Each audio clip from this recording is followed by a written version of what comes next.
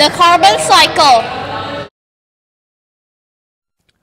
Billions of years ago, our once lifeless planet was bombarded with a series of meteorites from outer space containing one of the most important building blocks of life, carbon.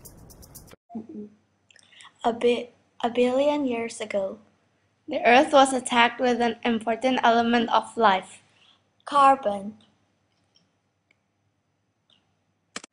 It is involved in the three elements of the earth: water, land, and the atmosphere.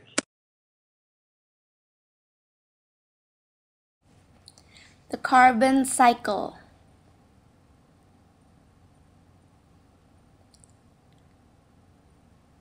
Animals breathe out carbon dioxide, which is then inhaled by trees or let out into the atmosphere.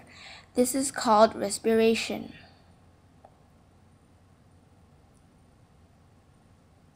When the trees are cut down, the carbon dioxide goes into the atmosphere, under the ground, or into the water. Then the fish inhales the carbon, and when they die, the carbon goes into the sediments under the sea to fossil fuels, which we then burn for factories, transportation, and electricity in our homes.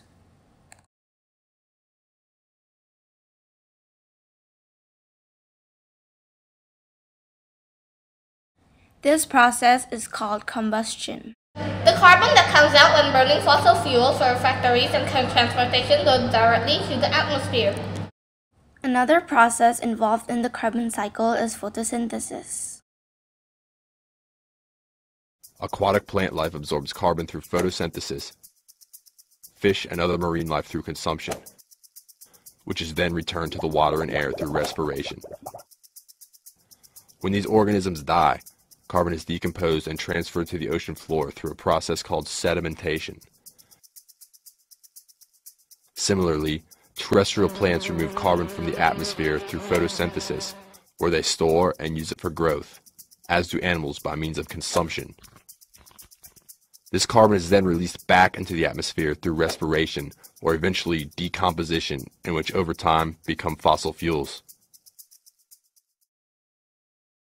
Photosynthesis is how plants eat.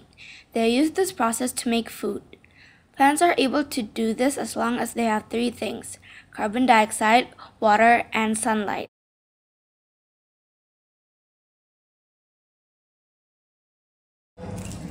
Inside plants, they have chloroplast, which makes carbon dioxide, water, and sunlight turn into starch and oxygen. Then the oxygen is breathed out into the atmosphere, which we inhale.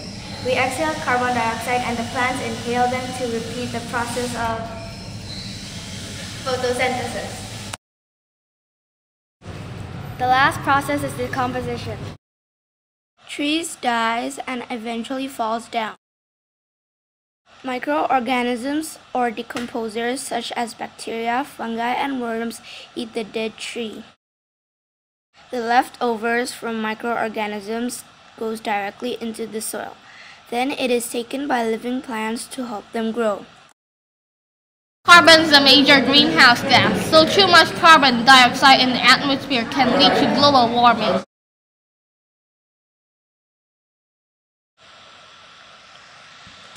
All these processes make up the carbon cycle. Thank you for watching.